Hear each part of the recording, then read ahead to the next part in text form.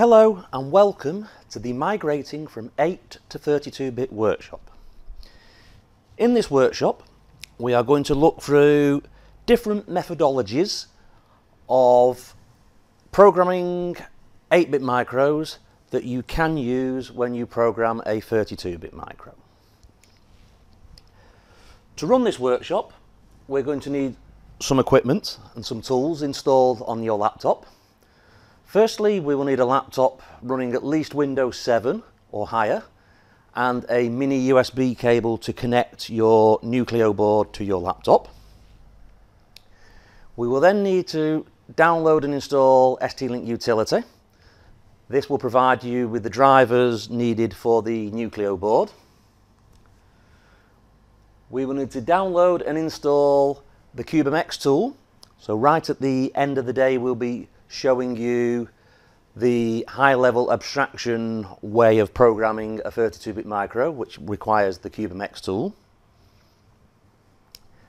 Inside the CubeMX tool we will also need a library add-on pack. This will provide us with all the drivers for the F0 target board on our Nucleo device.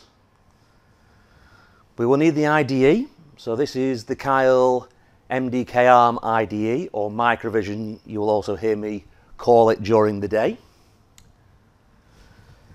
Again, just like the CubeMX tool, inside the IDE we will need some library packs.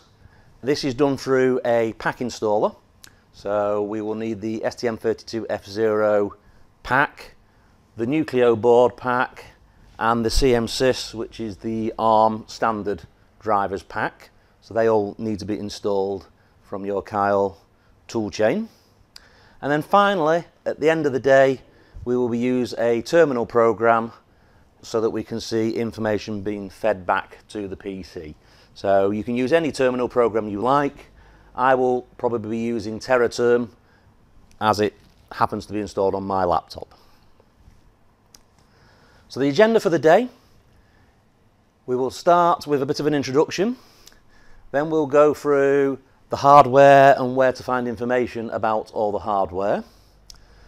Then we'll have a look at the STM32 startup, so what actually happens before it reaches the point where you write some code. Then we'll have a play with that startup, so the first hands-on will be at 11 o'clock, where we show you the basic ways of getting started with the software. After the lunch break, we will talk about the application itself and how the different ways of running an application on a 32-bit device. Then we'll do the second hands-on of the day, which will be an application based on direct register access. So we'll show you how to create the environment to use just direct register access. Then finally, at the end of the day, we'll introduce to you the HAL libraries, or the hardware abstract libraries, which are part of the CubeMX tool. We'll also show you the CubeMX tool and what benefits it can provide to you.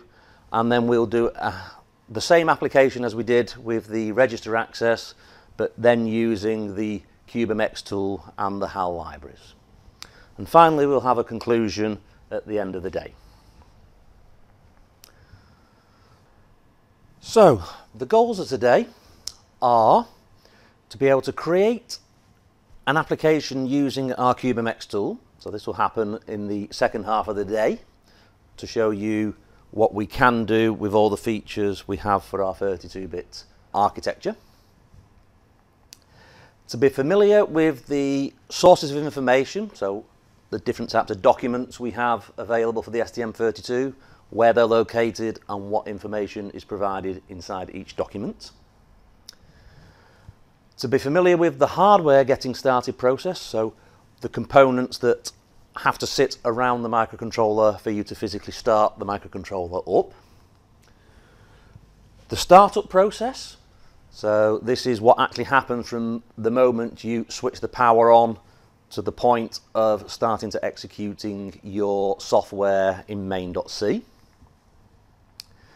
The different coding techniques you can use for the STM32, so we'll cover that during the day and show you the 3 different processes that we have for coding. to be able to perform basic configuration, code writing and debugging using the Kyle UVision toolchain.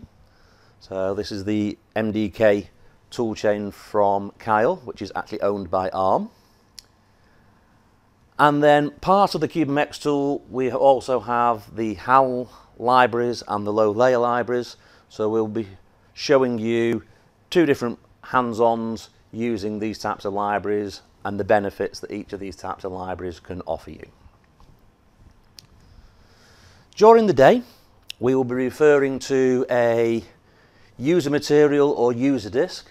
So these user disks normally are provided on a Google Drive, but we have them on a memory stick for you to download onto your laptop. So I'll be referring to this user disk during the day. On the user disk, we've got all the documentation, all the slides and the hands-on examples that we'll be needing throughout the day to run the course. So without further time wasting, we'll get on to the start of the day, which is the introduction.